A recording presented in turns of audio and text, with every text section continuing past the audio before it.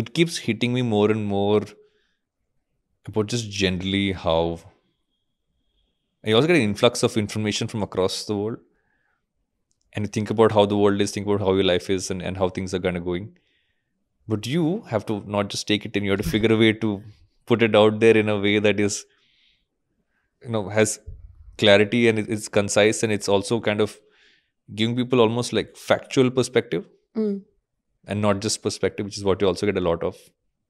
How do you get yourself to that mindset? How do you pick the story to post, or at the basic level, but also like how do you communicate it? So the fundamental, so a couple of things, right? So because the news that I put out on social media, and we'll put out on an app also very soon, Yeah. is run by human beings. It's not algorithm driven in any way. Hmm. So it's not about, oh, this is really doing well, so we should do more of this. Hmm. Or people really responded to, so we're not looking at any of the numbers. Yeah.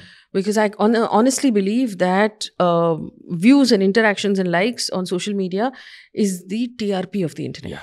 And that Which is the what started beginning of problem the in- end. yeah. Yes. So I still believe that news should be, it's sort of like your vegetables, right? You have to have it in order to be a functioning member of society. It's not meant to be entertaining. It's not meant to be fun. It's not meant to be like, it's just good for you. No. So the filter that we put in is this information important for you to know? Do you need to know this? Do you need to know this simply to go about your day? Do you need to know this? So, for example, if there is an alert that it's going to, like, some sort of weather problem in Mumbai, and you need to know this information to simply go about your day. Do you need to know this information to be a functioning member of society? Which means tomorrow when you decide to go out and vote, do you need to know this? Yes, you need to know this. If it affects you in a science and technology, a climate, that sort of way. And then, of course, there are other things that we continue to include, like, for example, sports. So the information is meant to be the digital equivalent of skimming through your newspaper. Yeah. Where there's national news, there's international news, there's science and tech and climate change, and there is, there's sports. We're not very good at the sports. We're trying to get there, though. The idea also is to be able to strip out of it any opinion, any tilt in any way, any sort of emotion or color, which is why it's that color. Yeah. Because I came out of an industry in which I spent, 17 years, which manipulates emotion to keep attention. Yeah. Right? This is fundamentally what it does. Television uses two emotions to keep you interested. And they need to keep you interested because that is what TRP is. And, the longer you stay on that channel, the more money they make, fundamentally put. So what do? They either make you scared or angry. There are only two emotions to manipulate. So scared is this horrible thing has happened and tomorrow it will happen to you or to your loved one. The more I can get that crime to seem like it can happen to you, the louder it becomes. So, for example, so it's a terrible example, but it's a true example. A rape that happens in a city to a young woman who is going to college or going to work sounds like something that could happen to any of us. That is the one that will get amplified more than anything else. Because tomorrow it could happen to any of you.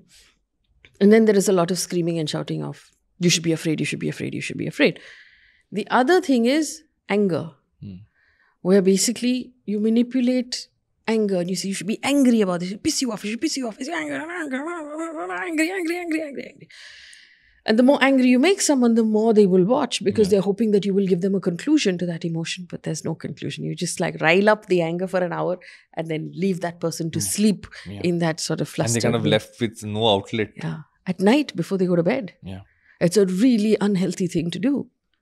For everybody involved, for the anchor, for the people in the studio, for the people in the PCR, for the journalists who are working on this, for the people who are watching it, for everybody. It's unhealthy for everybody.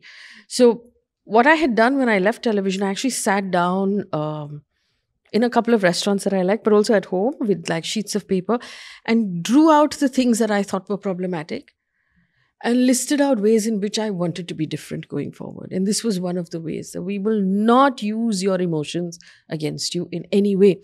So I will not tell you whether what has happened is a good thing or a bad thing, how you should feel about it, what you should do about it.